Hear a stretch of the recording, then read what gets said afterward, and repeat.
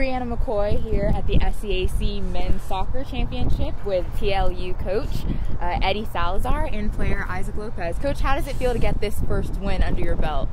It feels very positive. You know, we've been focusing all week just on taking care of the first 90 minutes that we had guaranteed to us, and I think the guys, did a good job to battle the elements, as did Southwestern, and we ended up obviously, getting the start that we wanted. Is there anything that you're looking to improve upon for tomorrow's game? No, we have a lot of things to improve upon. I mean, I think, first and foremost, we need to credit Southwestern and their coaching staff, for their efforts that they put in, because their boys fought very hard as usual, and we knew it was going to be a very tough game. And so tomorrow's going to be just a different game in its own way, but it's still going to be very, very tough for us. Great, thanks. Isaac, how does it feel to score the game-winning goal? It doesn't feel like, it feels all right, I guess. It doesn't feel too special. All right, great.